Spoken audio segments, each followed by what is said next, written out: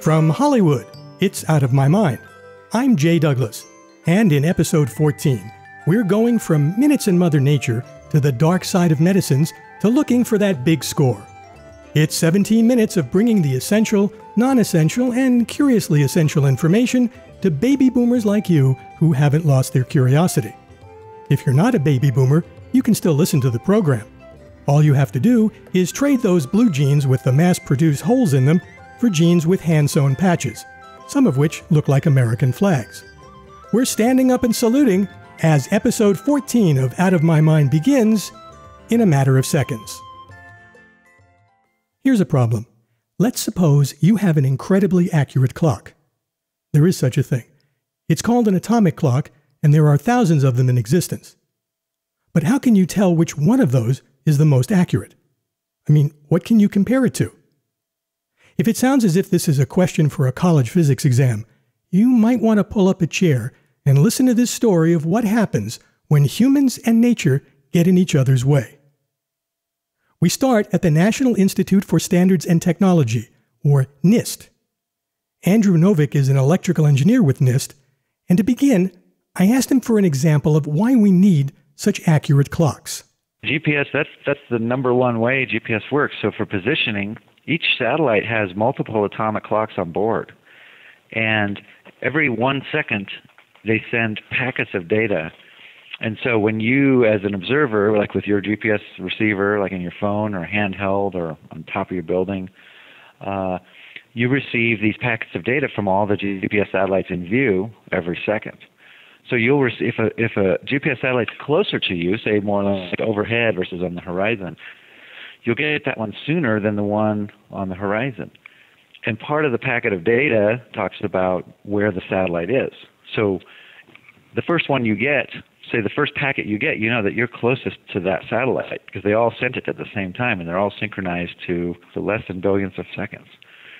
And so the more satellites you can see, the more you can kind of triangulate, quadrangulate, et cetera, to get a really good position. And so it's 100% based on time. A bit about these atomic clocks. They aren't clocks in the way we're familiar with them. They're a combination of what Andrew describes as an oscillator and a counter. Okay, if that's too far on the geek side, let's look at it this way. An oscillator is nothing more than something that repeats a particular action over and over. The counter is just a mechanism that can count the number of times an oscillator completes that one action. Here's an example. So if you have, say, a pendulum clock, the oscillator is the pendulum swinging back and forth, and the counter is the gears that are moving the hands. In the case of the pendulum, we're measuring each swing from left to right and back to the left. You can think of the oscillator in an atomic clock as a radio signal.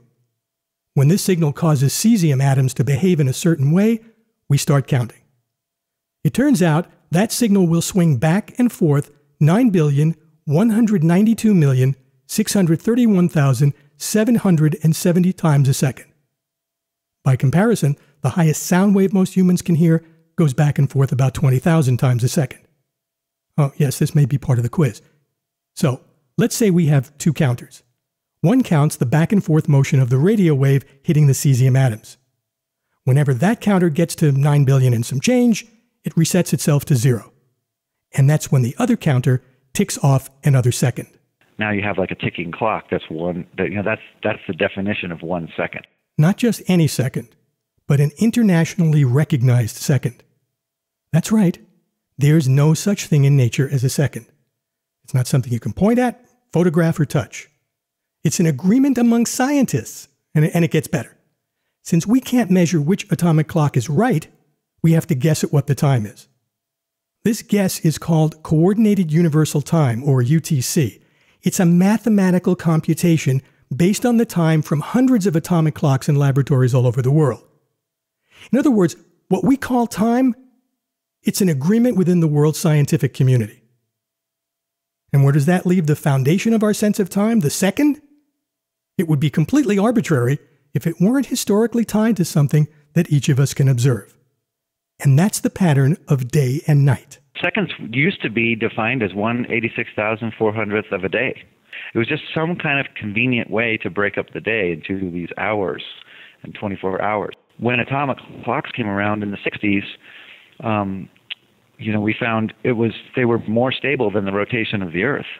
When we found out that the Earth is not quite as stable as the atomic clocks, then when we redefined the second based on atomic time instead of the Earth's rotation. And here's where humans and nature clash.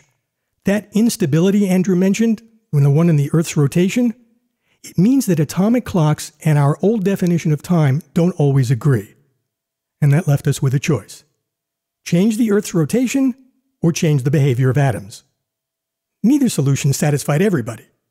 So scientists fudged it. When we defined time based on atomic seconds, we didn't want to totally get rid of the Earth because really the time of day is linked with the Earth. The Earth is getting off from this more stable definition of time by about 1 second every year and a half or two. And so whenever the Earth gets about 0.5 seconds away from the defined time in its rotation, we have a leap second. So it's an extra second put in at the end of the day, the very last second in either June or December. And it's an extra second. It kind of lets the Earth catch up. We might have, two like 12 months apart. We might not have one for 3 years. It's just based on the irregularity of the rotation of the Earth. Now, the Earth and the definition of the second appear to be in agreement. Only we've created a programming nightmare for any electronic device with a clock in it, which is just about all of them. When you have this extra second in there, and it's like, it's second number 60. So it's like goes 50, instead of going like 58, 59, 0 to the next minute, it goes 58, 59, 60, and then that next minute. So you can see where it could cause people problems, and it's just based on software. You have to be able to handle it, but because it's not a normal occurring thing, it only happens when the Earth gets out far enough, and it's announced, several months in advance. But it's not a normally occurring thing, so you can't really plan for it. You have to be able to program it in. Remember that chiffon margarine television commercial, the one that ended with, "It's not nice to fool Mother Nature"? It wasn't then. It isn't now. And apparently it won't be 500 years from now either. There's a lot of countries and meetings and things about getting rid of the leap seconds. And, there's proposals for like going to like a leap minute or a leap hour, because, we're all used to changing up to an hour during daylight saving time. So if one time, like 500 years from now, we had a leap hour, then they would just have to deal with it and they just take that hour out or whatever. But that would basically kick the can down the road to like beyond all of our lifetimes. Andrew Novick is an electrical engineer in the Time and Frequency Division of NIST, the National Institute for Standards and Technology. If all of this leaves you wondering what time it is, Andrew says NIST can help. There's a telephone number you can call and a website you can visit to get the agreed upon international time whenever you need it. I'll put that information in the show notes. I'll also put in links to the Griffith Observatory in Los Angeles, where you can read more about time on a galactic scale, to NIST's brief history of the atomic clock, and to a story on how the United States built the most accurate clock ever. And if you'd like to know how the international community measures and agrees upon time, Andrew tells that story in an episode extra. You'll find it on YouTube. Go to outofmymindpodcastonyoutube.com. That's outofmymindpodcastonyoutube.com. Click on playlists and then on extras. It's time for a 60s prediction that's come true. Remember when our parents, teachers, and the television set warned us about the evils of drugs? You start small, and soon it's on to who knows what. It might be a little too late to admit it, but it seems they were right. Only we have to make a few changes to the story. Instead of marijuana, we begin with mouthwash. It makes you feel good.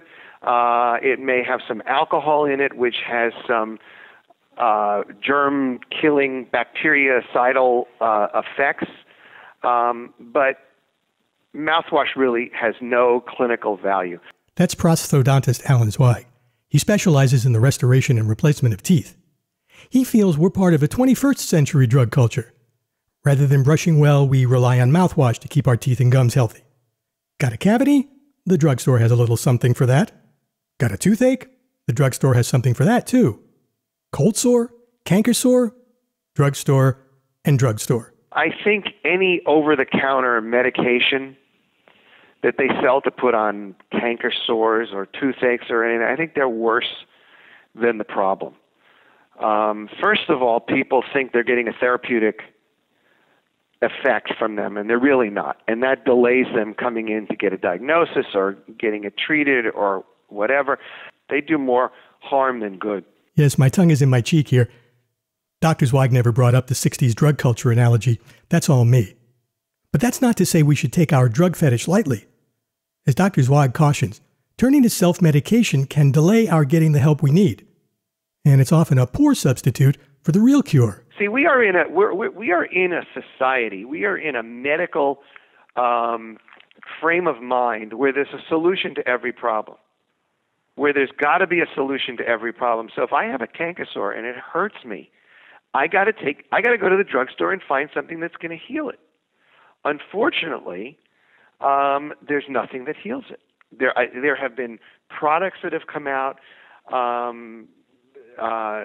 over the years to try to accelerate the healing, but the only thing that heals it is your own natural immune system. And you want to find something to put something on it, and it just makes it worse. And actually what it does is it may make it worse and take the pain away, but it would, instead of a week, it would take 2 or 3 weeks for it to heal. Sometimes you need what they used to say, tincture of time and supervised neglect. Dr. Alan Zweig is a prosthodontist and has been practicing in Beverly Hills for the last 34 years. He believes that less is more when it comes to treating many of our illnesses. His website has information on how you can maintain your health, starting at the top with your teeth and gums. I've put links in the show notes. If you're listening on YouTube, you can get to the show notes by clicking on the Read Show Notes banner that will appear toward the end of the show.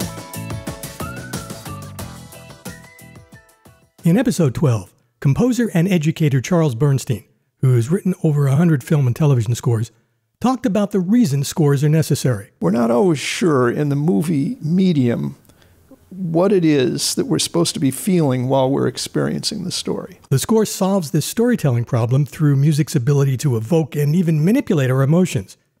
In this episode, Charles takes a look at the other side of his job, the business side, the role of the score in making a film marketable and memorable. That starts with a score that talks the musical language of the audience. You know, the demographic of the audience and what the movie's aimed at is a big factor.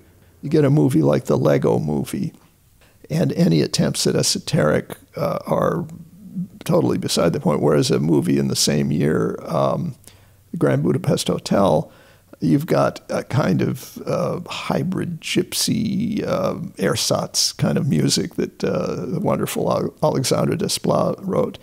It's making references to music that young people have no real interest in. Having a score that speaks to the audience is what we might call a must-have quality. But the score and the film it's in is only experienced for a couple of hours at best. Studios want mileage out of that music. Executives want audiences connecting with it when they're not watching the film. In other words, they want more than a great score. They want great music. There are 2 requirements for great film music. And the same requirements we apply for Academy Award for song, for instance, just in terms of the song. To be Oscar-worthy, a song has to fulfill 2 very broad requirements. One is it has to really be important in the storytelling, and it has to do that really well. Integrated and integral to the plot, to the story, and to how it's told. At the same time, the song has to be really terrific. You know, it has to be singable and rememberable, memorable, and it has to just be a great song. And it has to be the kind of song, in my estimation anyway, that if you take it away from the film, it still has legs. It can still survive on its own. But if the music and the storytelling are interrelated, should a score be able to stand alone? Should we be able to listen to it in a live performance or as part of an album without the pictures, the dialogue, or the plot? When you take a score away from a movie, if you really took it away from a movie, the movie would fall down because it usually is holding the movie up. So I don't mean take it away from the movie, but take it apart from the movie and play it on its own. it can do and should do two things. It should evoke in the audience the memory, the feeling sense of that movie, and to re-experience the joys of the movie. And it should be great music.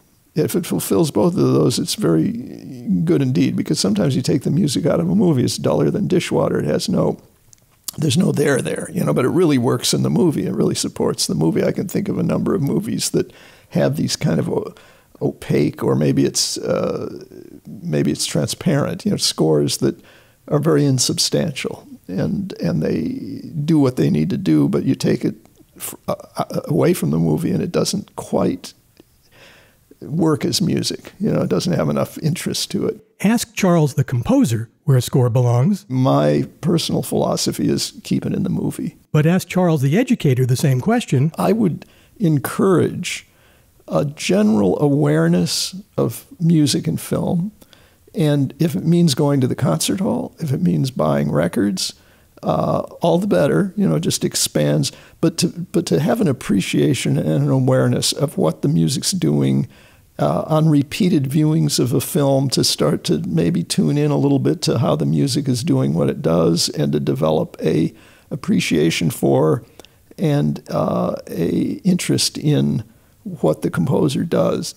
And if we've done a little bit of that by discussing this now, I think we will have done something useful. Charles Bernstein is a composer, writer, educator, creator of over 100 film scores, and author of at least as many books and essays on the subject of film and film music. I've put links to his website, his books, and some of his other writings in the show notes.